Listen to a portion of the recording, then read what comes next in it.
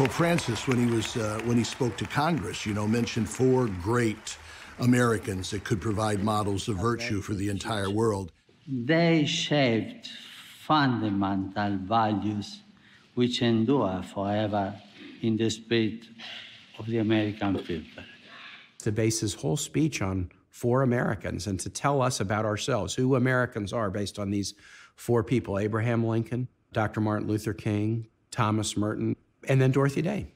In these times, when social concerns are so important, I cannot fail to mention the servant of God, Dorothy Day, who founded the Catholic worker movement.